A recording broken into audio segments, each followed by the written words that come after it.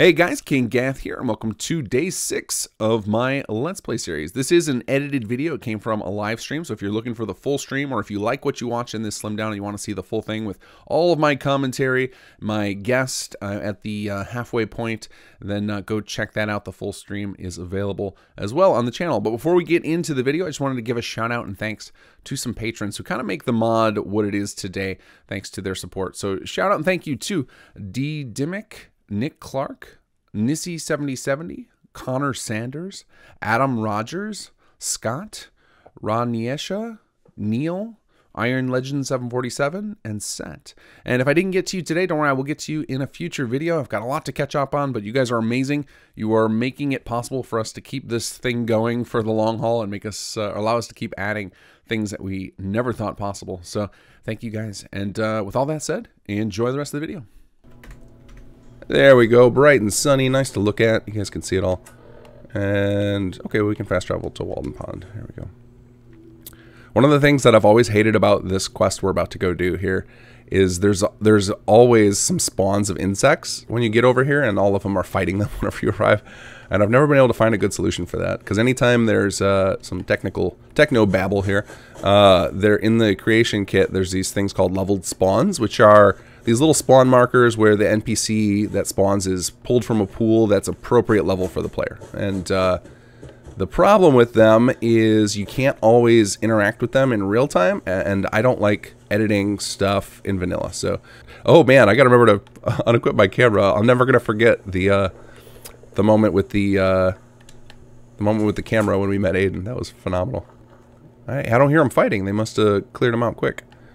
Earlier when I was actually recording this quest for one of the voice actors, and they were all going crazy, and then old Paul got stuck under the ground. It was like, uh-oh, this is not going to go well. Wait a second. Are you threatening me? Ah, great. Another Hubert. Yes, I am threatening you. Do as I say, or I will be forced to hurt you.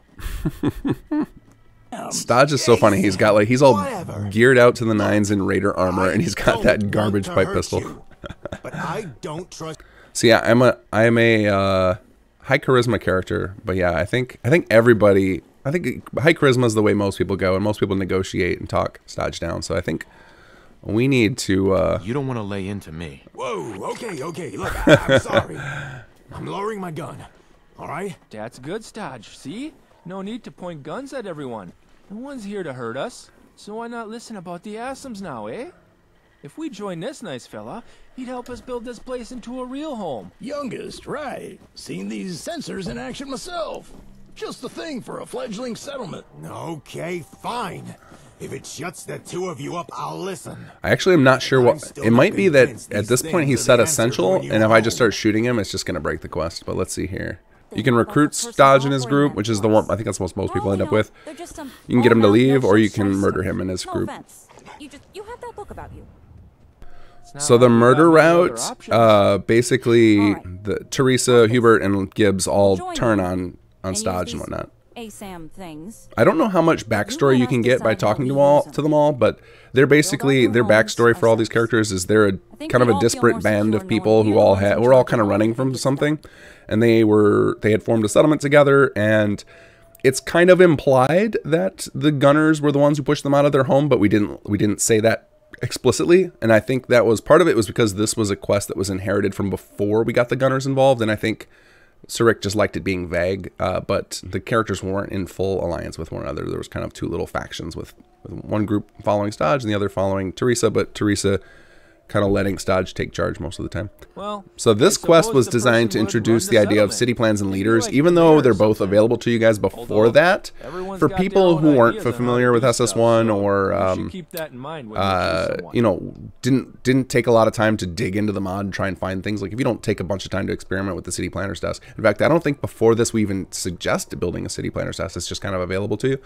This was a quest to introduce it right in front of the player's face after we were sure they were comfortable enough with plots to have city plans, because the way the city plans work best with your default options if you understand what's going on with the plot, so that you can swap them out and change the city plan to match what you're hoping for. I'll help you. I'm gonna zap you. Ow! There he goes. Yeah, you can do it. So we've got I think so. The way we determined the skills was kind of like the effort involved in acquiring the character, combined with their importance in the story and their background, kind of all bled together to create different stat pools. So it was like depending on if they were more important to the story, they got a little bit higher stat pool. If they were super easy to get, they got a little lesser. So Old Paul probably has a smaller pool than, say, Hubert, though I could be wrong on that. Not necessarily because Old Paul needs to have lower stats, but because we wanted the stats where people are really paying attention to them or people are min-maxing, and so for them we want to make sure that it plays out well gameplay-wise. Come on, Behemoth. There we go. What are Behemoth's stats? Oh, wow. He's weak. Mama Murphy's tougher than you, buddy. But he lives at Hester's Consumer Robotics, apparently. Alright, let's get us out. Proper gun here. We're going to use a garbage gun because I am not going to do much fighting here. Oh! Head smashed immediately. Punished. No idea when I last saved. And Old Paul taking up the rear. Hey everyone, I'm Hubert, and I'll be leading us now. So, I guess we should build ourselves some homes, eh? Alright then, let's get to it. Alright, yeah, we'll go ahead and tear it all down. Go into city plan mode.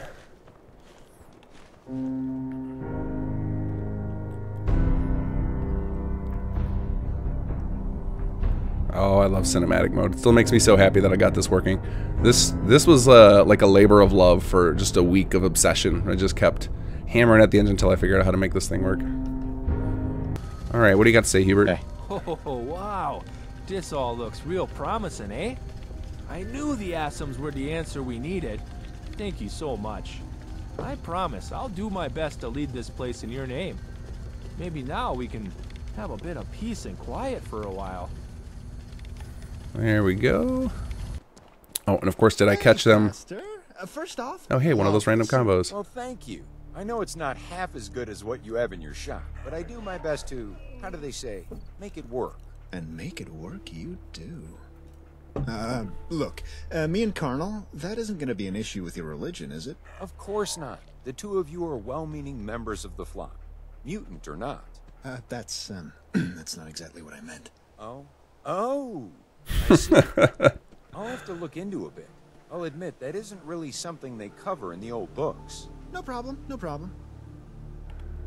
So yeah, there's lots of random little conversations. We tried to add a lot of flavor in Concord. We wanted it to feel like a little living town, which is why you start getting the defenses and everything appearing. All right. Where do I find one of those? Oh, there she is. Hi. Hey there. Oh, excuse me. Oh, hi. You must be the one who's been fixing all the problems in the Commonwealth. I just wanted to introduce myself, Alyssa Stevens, at your service. The Commonwealth's up-and-coming star reporter. So this character, build a I printing believe, is actually I know for a fact is one of the names that actually maybe I'm wrong on this. So we had a series of characters that were kind of made up characters on our newspaper. So if you've ever played with the Industrial Revolution newspaper, which did get ported forward, it's into SS2. It was from Industrial Revolution, and the writing team that we assembled for that, they created in-game personalities to sign all the newspapers with. So it was kind of like these characters were living somewhere in the Commonwealth, but you never actually meet them. And when we started the project to get all the, well, we had the two projects going simultaneously. I'm trying to think of the timeline of this. It was so many years ago. But at some point, the leader of the writing team at the time thought it would be a cool idea to start putting the different newspaper characters as recruitable settlers, where they'd show up to your settlements eventually. And I think this character came from that project, but it got totally warped from its original purpose. We have another one that almost made it through that I think is actually up for casting right now, called Alex Chang. And it's totally different than the original concept of the character. But yeah, that was gonna be a big thing. We're gonna have all these different newspaper reporters that could start showing up at your settlements. All right, let's see here. Where are you, Jake? Of course, he's working upstairs in some random thing. This is where he likes to hang out most of his time. Oh, hey. I hope things went more smooth for you than they have for me. You take care of them folks? They all set up with ASAMs now?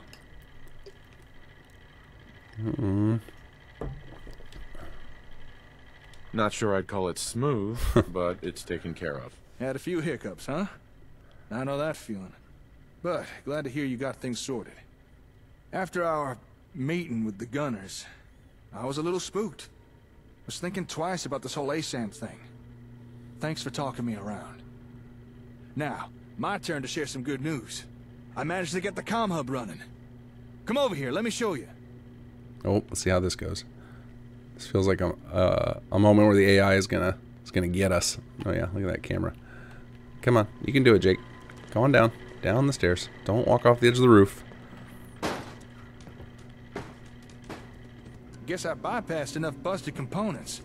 I was patching in a few more parts when suddenly the darn thing just sprung to life. Guess I bypassed enough busted components. That's great news. We're not out of the woods just yet, but we are close. Now that the comm hub's actually running, I know the exact parts we need to get it fully repaired. If I could get this baby firing all He's just destroying everything. Every settlement part of a networked interchange. If we had something like Just that, get his steps in. attacks would be a thing of the past. Not even the gunners would be a worry no more. Plus, we'd have efficient division of labor, meaning faster settlement growth. Jake has a complicated relationship with the comm hub. Move, simp. What have you done with the real Riley? Where's my brother? Oh, there goes Meet Caleb at his house. Hey, Caleb got unstuck. Awesome. It must have been 48 hours and not 24. Put the gun down now. He's a synth. He'll kill us. Is there a way to interfere with this scene? Whoop. Kyle, no! Okay, show's over. There are no I love synths scenes in like Diamond this. City. Hear me? Just The you folks. dynamic things that are just happening when you walk in. No one will mind if I just... Yeah, he doesn't need this anymore. Sorry, Riley.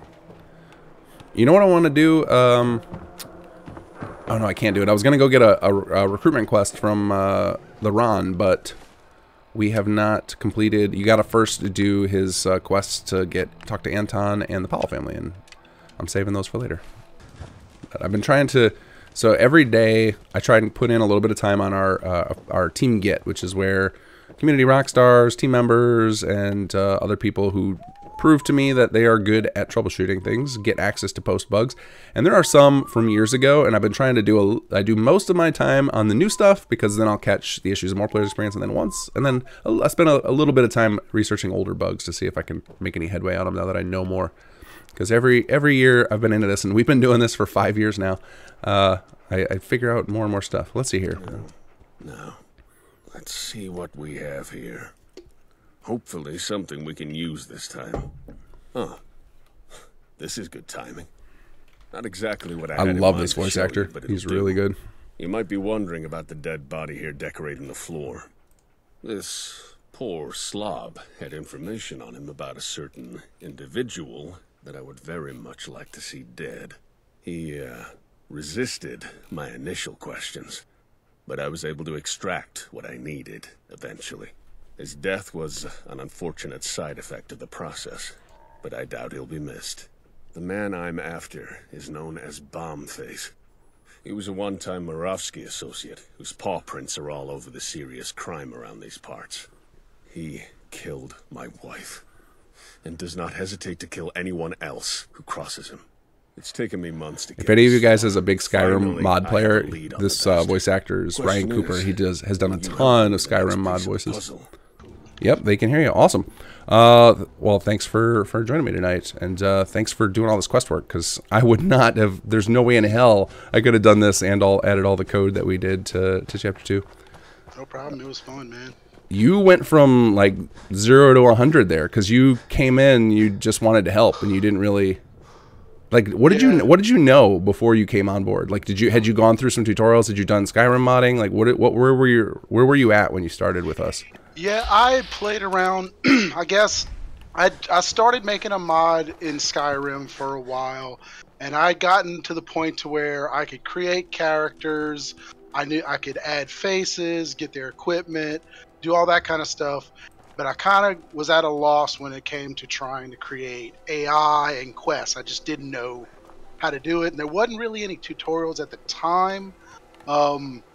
And I just kind of hit a wall and put it away and did some other stuff. And then finally, I guess whenever I installed Fallout 4 and experienced Sim Settlements and joined the team, I guess you say 0 to 100. I kind of went from about 10 to 100. Oh, yeah, you had to learn a little bit of everything, though. You had to learn some scripting and how do you do all the CK stuff, and then we're using our methodology because we have kind of our own way we do quests and everything. Yeah. the scale of what I was going to be able to do, I kind of joined with an intention to just help wherever I could. I have, a 3D background. I have a degree in computer animation, film, writing. I was willing to help wherever I was needed, and where you said was most needed was quest implementation. So it allowed us to do the mass that we did for chapter 2. Yeah, absolutely. It was fun. It was one of those. You were like a lucky recruit, because I didn't even have a post up for help with that stuff. But you just said you were totally open to doing whatever, and like I think you had mentioned helping with quest setup, and then I kind of latched onto that because I'm like, oh my god, that would be life changing if you really got into it. Because I remember when we did chapter 1. So Rick and I did all the quest implementation, and he did all the dialogue implementation, and then I did the stages and the scripting and everything. And we did the whole thing, the whole of chapter 1. We did all the quest implementation for the main quest, not for the necessarily side stuff, but did the whole main quest in like 2 months. And like, you've seen how crazy it was, how much content we did, and how long it took you to do all that. Like, it was a lot. I said it last stream, and I'll keep saying it. Is any of you guys out there, if you have a Let's Play you do, even if you have 0 viewers, we are not looking for popular people. We just like to watch people play the mod. So because it helps us find issues and see, how people are enjoying the mod or just are unenjoying certain things. It's a lot of fun for us to watch playthroughs for a variety of reasons. It's just surreal too to see the stuff that we make, to see people go through it and to watch what they do that we didn't even think about. Yeah.